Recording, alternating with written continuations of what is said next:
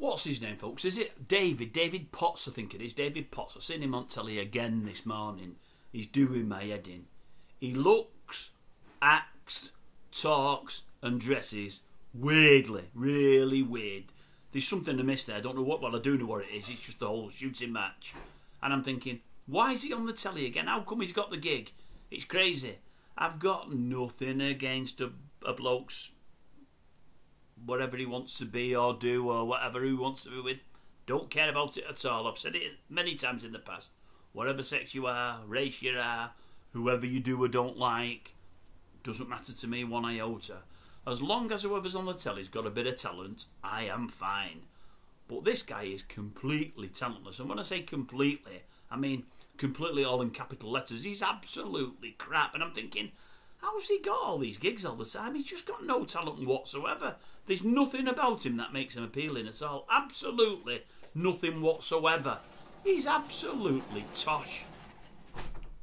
Honestly. Some folk just do me head in. Luckily, when he was, I did forward through it, but luckily when I was watching him, I didn't have the remote or anything like that in my hand. I had to go and look for it to forward it.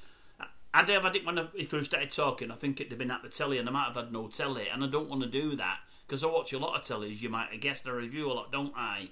I'm worried I'm going to put a telly through one of these times he comes on the telly. He does my nutting, he does. Just no talent.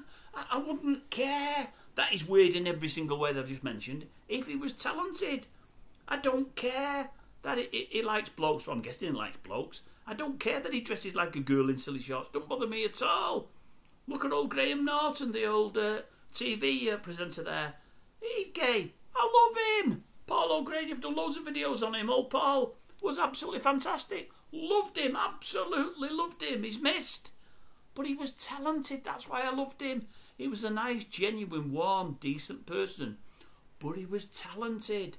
And if you've got talent, I'm fine. But when you've got absolutely none, and this bloke has got absolutely none, he's like who we covered yesterday. He's like the male, is it? Gemma Collins. Again, absolutely no talent. And people love her as well. I think just because she's weird like he is. Strange as the British folk. Strange, honestly. We like some things that I can't get my head around at all. I really, really can't. I watch and listen to him. Well, I don't watch him or listen to him much, but because I forward through it, as I say, but I think, what's it all about? What is it all about? Can anybody tell me? Just, if you can tell me, answers on a postcard, I'd love to know. I would, honestly. I hate talentless gits, and he's definitely one.